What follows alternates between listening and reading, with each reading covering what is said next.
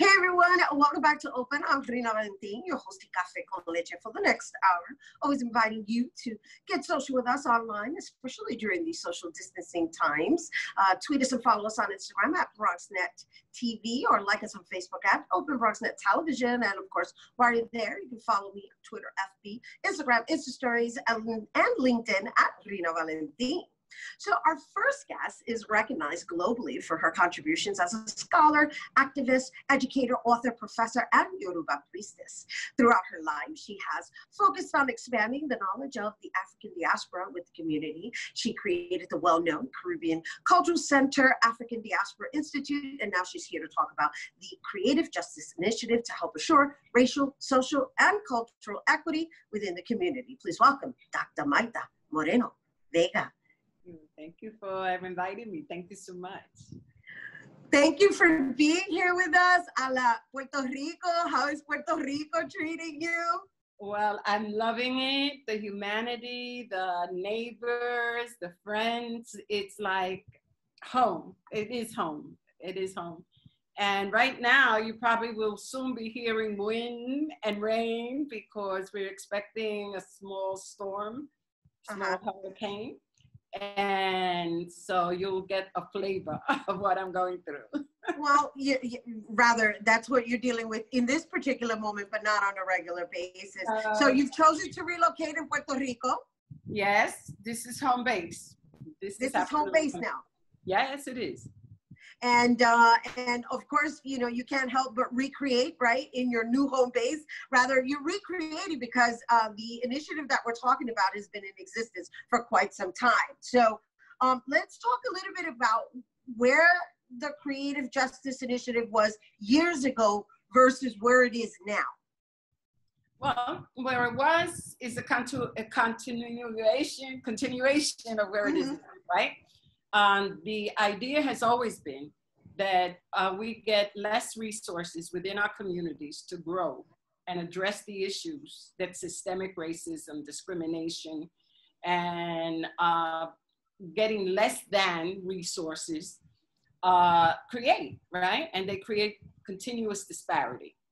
And even though we're working people, we contribute to the taxes of the nation, we contribute to the taxes of the city and state, we continue to get under-resourced in terms of all of the areas that we're in, be it education, be it health.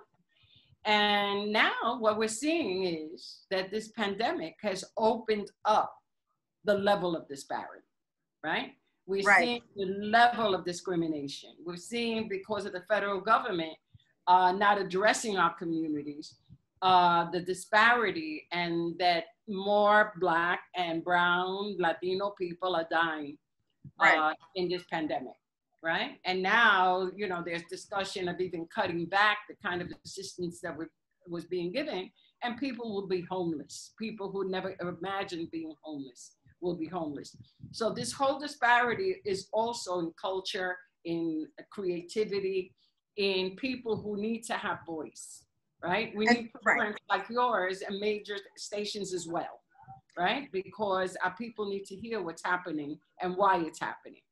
So when we reference creative justice, right, are we just basically focusing on the funding that comes into institutions, or are we discussing the fact that our stories don't hold as much relevance to be funded? That's the priority. That we are marginalized, our children are being miseducated. You can open any book and you will not find the history of Puerto Rico. And if you open a book, you won't find the history of African America, because it only starts generally with enslavement and placing us in a less than position.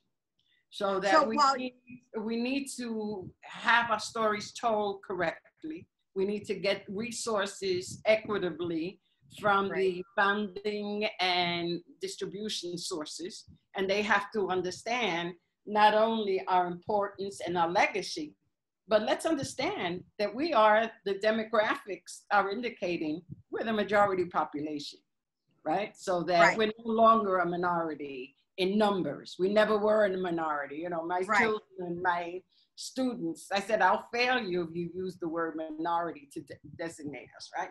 So now we're the numerical majority. And how is it then that we continue to get under-resourced? And our children are still, because of a government that is not functioning correctly, in cages on the borders. You know, so that we have to make these connections, and that's what creative justice is about. Right, and so creative justice already has certain organizations attached to it, and or individuals who are artistic directors and or executive directors of some of the organizations, some in the Bronx, right? We got Rosario Bacrolón, Charles Rice Gonzalez, Nader Martinez. And so the goal is to what? To enroll all types of organizations nationally? Well, the role for the organization is to connect all workers who are looking at African descendant traditions and histories and are working to document them, to present them to our public so that we understand, right, the history that has been denied us.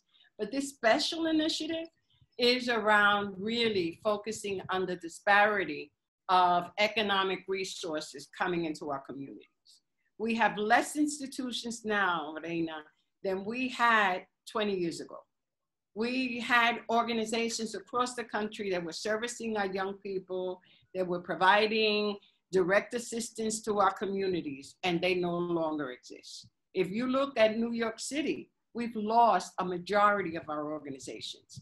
That Rosalba, that Charles, that the Caribbean Cultural Center with Melody Capote, and other institutions have held on is barely, right? Because you have warrior people at the forefront. But we are missing the institutions that we need for our children and for our adults. Right. And if we do not fight for that, we lose community. And why do we lose community? Because people need a place to gather. And now with physical distancing, right, that is even more difficult. You know, children are not being children. They can't play with each other. You know, but when this is over, what will survive? Right? Because almost everybody has had to cut back on staff. They can't sustain staff or their physical space. So that when the world opens up again, what will we have left? So we have to deal with that now. That's beautiful. It's wonderful. It's you know, obviously visionary thinking, which you are, and that I admire so much. And so where are you now though? So that people understand, right? Because I understand that there was a survey going around, and while you're saying this is a continuation, it seems like this is like a remobilization of this initiative. So where are you, and what are we looking to share with our viewers? Well, what we have done is that we have talked to our institutions and said, where are you?